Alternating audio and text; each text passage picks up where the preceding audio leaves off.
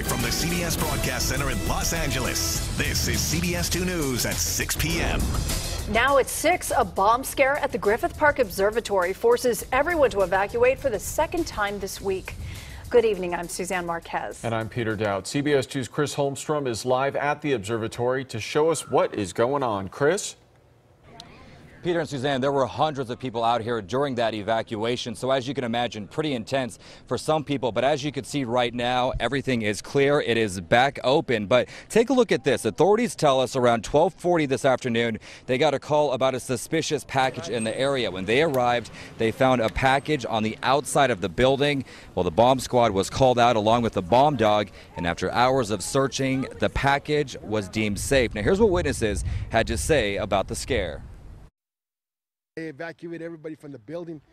Everybody from the building told everybody get out. It was around 12:40 around there is when it happened. We were trying to go see the observatory to take the kids to explore. They wanted to look at the museum, and well, it was all blocked off, and I think the way in was a one-way, and it was coming out, so we couldn't get in.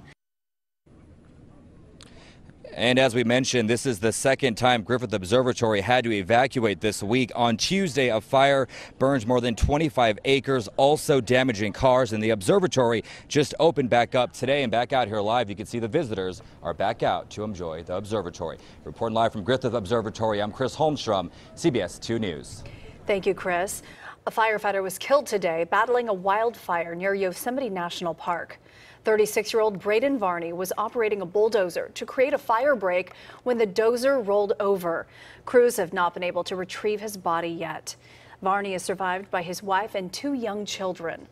Governor Brown has ordered flags at the state capitol building in Sacramento to be flown at half-staff in his honor.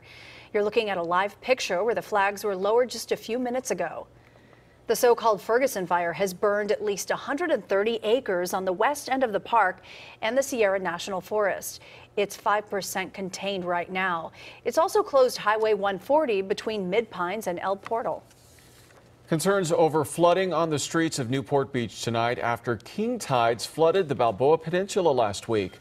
Our temperatures were so hot they sent some people to the hospital after they went to the coast, including here in Long Beach, and there could be dangerous conditions at some other beaches tonight. CBS 2's Greg Mills is live at Newport Beach to show us why.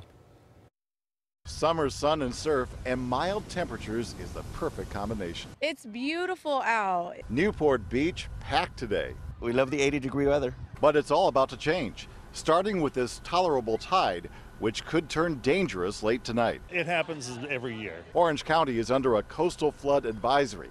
Charlie Moss works here. He has to keep track of the tides. He said Wednesdays was the highest tide of the year. Our highest tide was 7 foot 1 inches, and I think it's going to be a 6'9" tide tonight. And tonight could be a summer rerun. You see, Wednesday night, the fun zone in Balboa turned into a flood zone. Out here, it was curb high. We got the harbor on one side, the beach on the other side. When the tide comes up, just kind of it's a mix of disaster, really. There are pumps to shift that water back where it belongs, but sandbags were no match Wednesday. Water just came in with such force, it went up and over this barrier. Dayside on the beach side of Balboa, people here escaping the sizzling summer temperatures we endured all last week. Rafael Orvelis lives in Corona. Well, it was about 116 degrees. I was in Woodland Hills last Monday, hotter than Phoenix, where Marquita Alexander lives. 117 that day, and you guys were not anywhere near us. No. We got Arizona weather. Okay, well, it's a nice to shift it to somebody else for once. Get set. The heat is on again this coming week. Ready for another round of strong, hot temperatures? No, not really. Well, let me Not tell you really. something else. It's going to be humid, too. Oh, wow. But tonight, the concern here is high tide and flood warnings, just like they had last Wednesday. Wednesday was crazy. Tonight shouldn't be as bad, but we'll see what happens. Everything looks great right now. The big concern is tonight. High tide is at 10:50 p.m. and they are definitely ready, but worried about what could happen again. In Newport Beach, Greg Mills, CBS 2 News.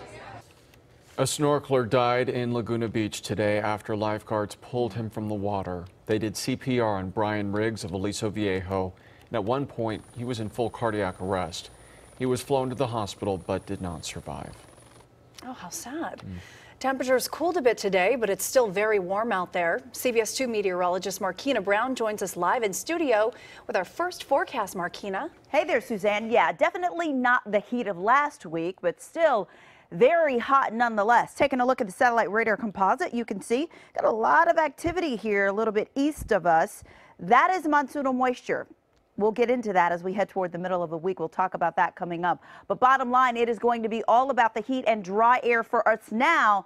And that story is going to change because we are going to add in humidity and eventually monsoonal moisture to the mix. Taking a look at some temperatures outside right now, you go to downtown, you got 79 degrees, lots of sunshine and 87 in the OC. And the folks in the Inland Empire are in the 90s and there are some clouds out there. So again, we've got changing weather coming our way. Bottom line, get ready for humidity. We'll talk about how hot it's going to feel on the skin coming up in just a little bit. Back to you. Thanks, Markina. The Beverly Hills Police Department is mourning the loss of its former canine officer. It posted this picture of Jinx on its Facebook page. He lost his battle yesterday with Cushing's disease, which is a common endocrine disorder for dogs. Jinx served from 2009 to 2014 and was trained exclusively to find drugs.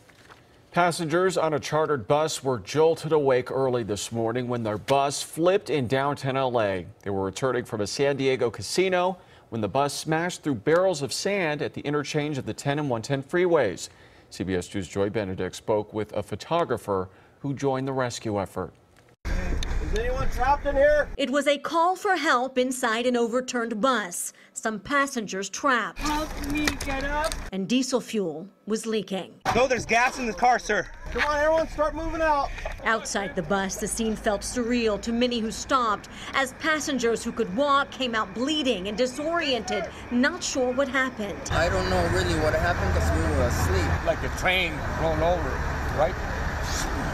So fast, man. It was 4 in the morning. A private bus heading to LA from Paula Casino in San Diego County crashed on the 10 freeway downtown. It slammed through 18 barrels of sand and the concrete barrier before flipping on its side.